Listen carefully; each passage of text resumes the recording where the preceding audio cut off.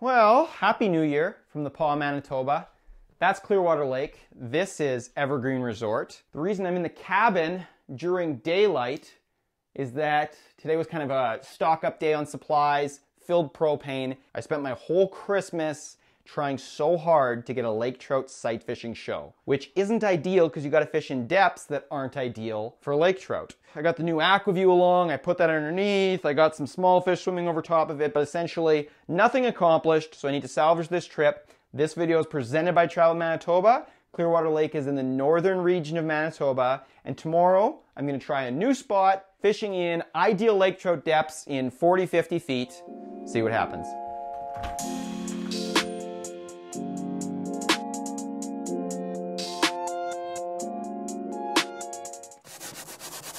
Go Jets, go. This is supposed to be minus 34 or something. You can barely even get it to charge. If you only have electric start on your sled, I have no idea what you even do when it's this cold. Because there's no way a battery can turn that over. Ugh. Right now, I'm not even trying to start it. I'm just braking it. Ugh. This is gonna be a process. Ugh.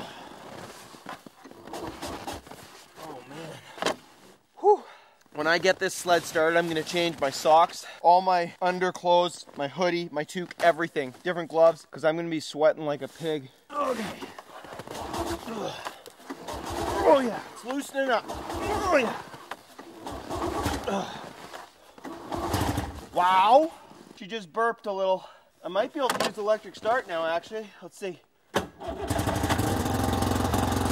That was way easier than I anticipated, actually.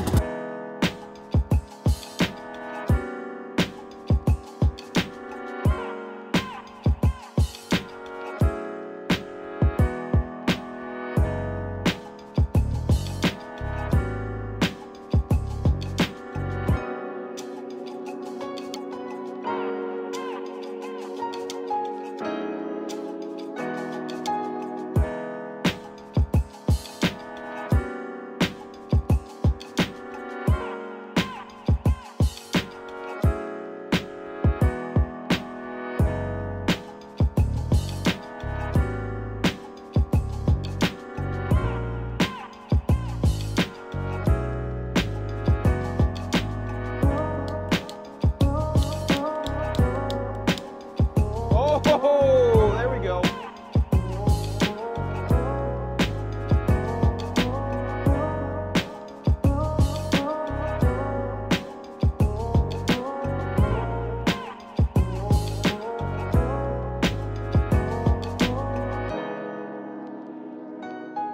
Okay, chopped up some sucker. If you're gonna be camped out for a long period of time, it definitely doesn't hurt to drop down some chum. The fish in this lake just cruise on flats, on edges, all over the place. So you really can make any spot on the whole lake in deep water a lake trout hotspot by chumming. You can see on the Aqua Vu here, I dropped one piece of sucker right down this hole. I drilled another hole just outside the shelter right there. I'm gonna go drop the rest of the sucker and you should be able to see it fall in the background there. Oh my goodness. There's like 3 trout just crushing that chum as it falls. Oh man. Okay, this should be easy. Of course, it's like noon, a shark tank below us, and we aren't even fishing yet. So I'm just using a 4-inch jerk minnow, and I'm going to put just a skin piece of sucker on there so that I do have the scent, but maybe it'll stand out from all the sucker a bit. We'll see. And down we go. Ooh, it feels like this is gonna be frustrating more than easy. Immediately, I just got that sense. Oh, is that a big fish? He's coming straight towards my jig. Oh my goodness, that was instant! Okay, not frustrating. Okay, how cool was that? We got the visibility, we got a nice medium-sized trout doing battle down there. Oh! Clearwater Lake, northern Manitoba, Evergreen Resort, and 5 minutes in, fishing in deep water, and there are fish everywhere in this lake, except up in 18 feet of water if you're trying to sight fish. Look at them dogging down there. Oh, it's so cool. Oh! Yes! Little tiny piece of sucker. Don't ask me why. He didn't just eat a real piece of sucker instead of just a little piece of skin, but yeah, we are in the game. Okay, let's get him right back down. And there's more trout down there waiting. This is the jig I'm using. This is a 1/4 ounce real bait tournament flasher jig. You need the tournament series. They're really expensive, but they've got crazy strong Gamakatsu hooks on there. So it's good for trophy walleye fishing or lake trout fishing, obviously, because a 1/4 ounce jig doesn't have a super big hook on it, but that Gamakatsu hook is so strong. And then teamed up with a 4-inch Kalin's jerk minnow. Take the jig, skewer it into the nose. And I always like to go a little bit further in than I would estimate I need to. So you can see right there, I went in a little bit too far, and that's why the bait's looped up. So then I can just tear that bait just a little bit, and then it's sitting perfectly, which is better than not putting it in far enough and having to rip it off and then skewer it on further. A lot of the trout come up spitting up bait fish that's about that size. You could probably use a tube jig or a lot of other things. I just like the way that you can dead stick this and it'll sit horizontal in the water, and we can chase fish around mid-column if we see anything on the flasher. And they get way bigger. Trophy potential everywhere on this lake. Oh my goodness, did you see that? I just got back down there for the second time and I couldn't even get to bottom.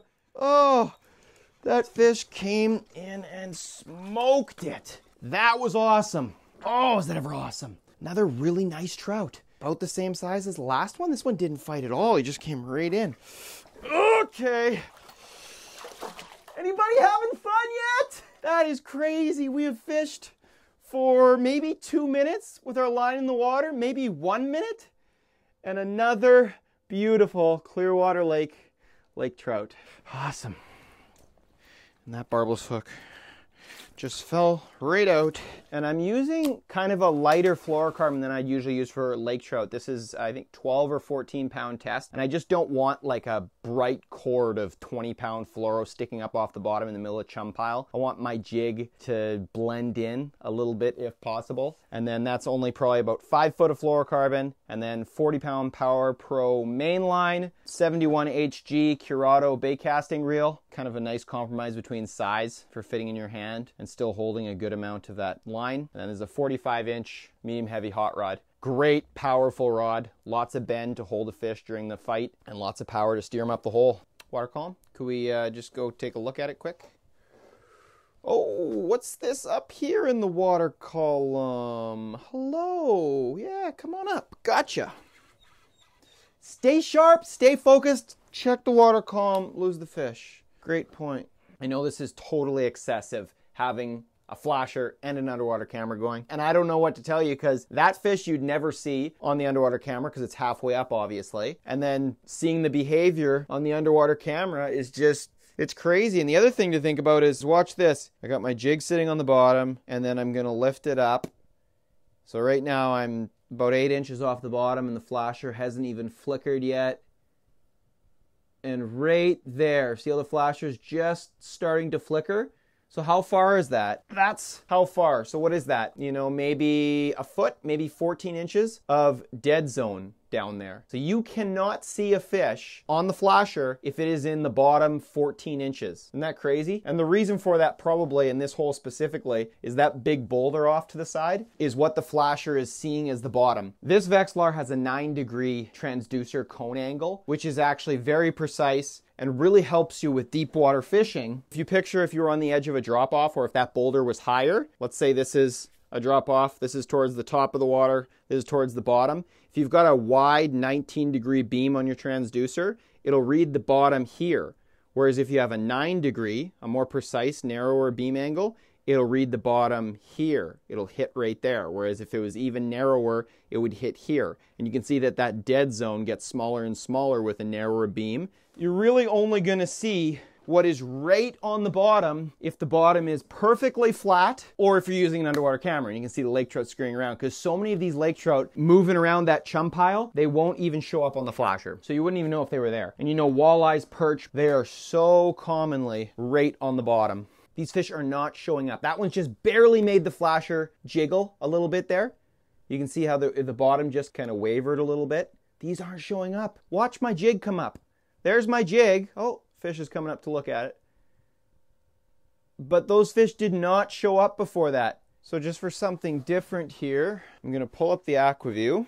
This is how I've been running it, kind of looking down at a 45-degree angle. And I'm just going to adjust it to hang horizontal just to get a different perspective on things. And also it has a setting here you can look up 45. I don't really use that for anything. I usually use these other two settings. We're going to try looking horizontal at the world for a little bit here. So it's definitely rocky down there. There's our rock perspective. That's the one we've been looking at. Wow. A much different perspective, and that rock is very tall, at least a foot high, maybe more. So we're kind of catching the edge of it or the top of it, and that's what's marking as the bottom. So it's understandable that there'd be a dead zone. But you can see where these fish are swimming. Look, these fish are swimming lower than the level of the rock. Not scared of the camera. I always thought that it was better high up. That's a small fish. But the fish swim right up to it. That's crazy. Respect the water column. Gotta always keep checking, keep checking. Doing a column climb. Should we do a column check? Check. How about a water column check? Climb the column. Ah, hello there. I am Manny Miles from Uncut Angling. Today, we're gonna do column climb. You'll watch me now. Don't try that at home. Oh, that's a big trout. Maybe not long, but did you see that belly and the lips? Biggest fish we've seen today for sure. You gotta think my camera's like 8 feet from my jig, and he swam between there, like no big deal. Oh, that's him again. Look at how fat he is. Wow, is he, oh my goodness. Not saying long, but very fat. And I think he just bumped the camera, because the camera just did a shake. And there's a little fish darting by. There's so much going on. There's that fat giant one. Giant tail. It's tough to know. We're closer now. You know, you can picture when you're higher up at that 45, you're farther away from the jig. And then when you come down, you're actually getting closer to the jig. So we're kind of zoomed in. Oh, you came right over to me when I jigged it. He's right in it. No. He didn't get it in his mouth.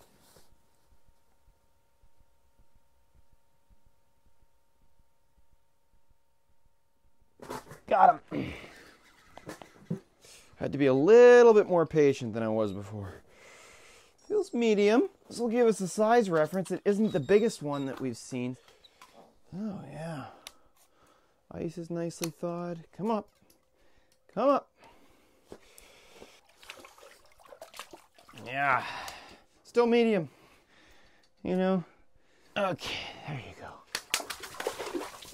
This is a key time. Sun's setting in the next maybe 20 minutes. Key feeding time. That one's behavior. You saw it. He gave me multiple chances. He wanted it.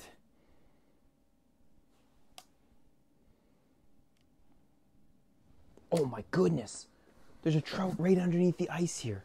That is so cool. Look at this. He's right here. I don't know if you can see that. I better be still. My jig is right below the hole. That trout is right there. See? Explore the column. They can be anywhere. On the bottom, under the ice. Like that fish was touching the ice. Right there, we got 1 million, maybe 2 million candle power. And a strobe feature. It's like pitch black on the Aqua Vu to day bright. We'll see if the lake trout care. Oh, it's the fat belly from earlier. And he doesn't care about the camera. He doesn't care about the light. Oh, come on. Come back, please. That's, I don't know if that's him. Whoever it is, he wants it. Missed it. Oh. Oh. Oh, shoot. I have the smaller fish. Oh, the bigger fish was coming in. Didn't want to set the hook. I still have the smaller fish. Guess I'm going to have to catch him. Oh, the big fish was right behind him. Shoot. Stupid, stupid, stupid. Oh, the other one was the big one. I'm pretty sure. Oh, man, that's frustrating. Let's go back home, little guy.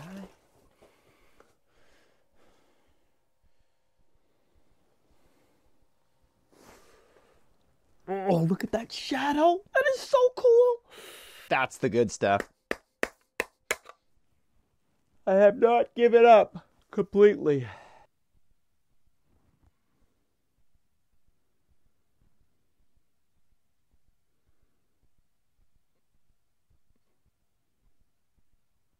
Whoa. Whoa. Whoa. Whoa, that looked giant. While I'm cooking. Remember redemption lake trout? Last winter, cooking, caught the big one. Can it happen again? It looked like a wine barrel. It was huge. Spoon and bowl all in one. And strainer. Not quite mom's spaghetti.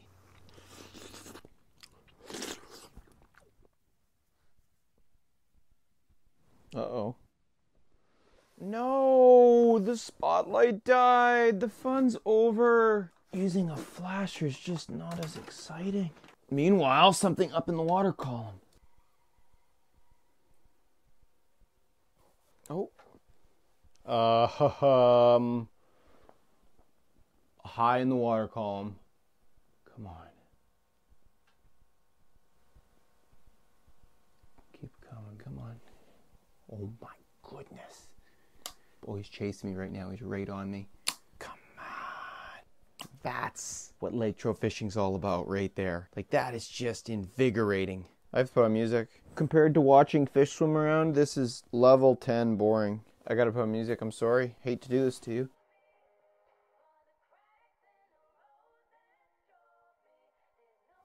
Oh, oh, oh. What is this? Come on, chase me.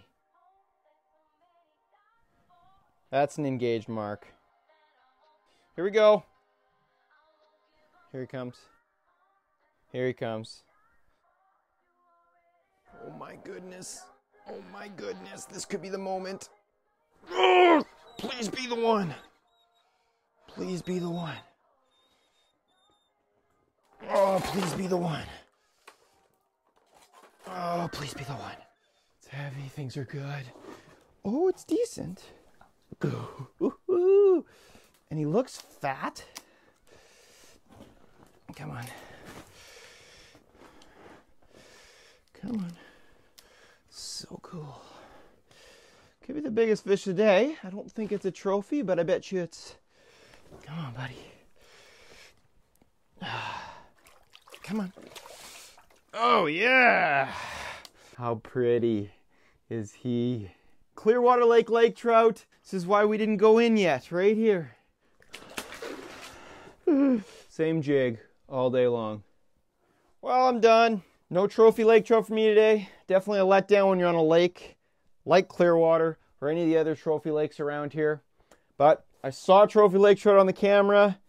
I caught lots of lake trout. I had an awesome day. I'll be back to Evergreen over and over and over again. Manitoba, Canada's heart beats.